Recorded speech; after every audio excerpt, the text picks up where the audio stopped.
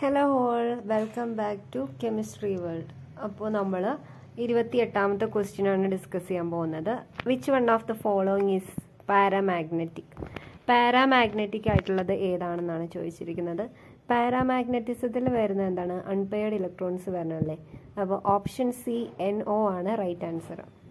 ഇനി 29ാമത്തെ question, the sugar which is present in milk is ഏതാണ്? Lactose. Option A ആണ് answer.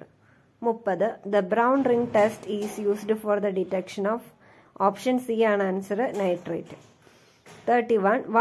What is the hybridization of carbon in singlet state of carbene? sp2 hybridization ആണ് answer. Singlet carbenes are spin paired. In the language of valence bond theory, the molecule adopts as sp2 hybrid structure. Triplet carbenes have two unpaired electrons, so they may be either linear or bent, that is sp or sp2 hybridized respectively. So the answer is sp2. 32. Diels-Alder reaction is an example for dash cycloaddition. Option D ആണ് answer, 4+2 cycloaddition. The Diels-Alder reaction is a cycloaddition of 4 pi plus 2 pi diene plus dienophile system, which creates a more stable substance because of the sigma bonds that have been formed are more stable than the pi bonds that have been broken.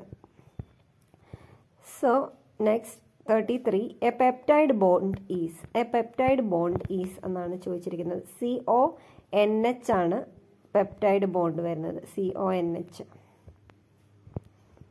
Okay, then 34, sugar when react with concentrated H2SO4 gives carbon ആണ് answer.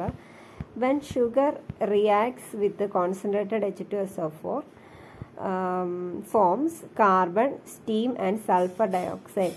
The concentrated H2SO4 is added for dehydration of the sugar to obtain carbon and water. The water gets vaporized due to the heat of the reaction, thus forming a column of carbon. So the answer is carbon. 35.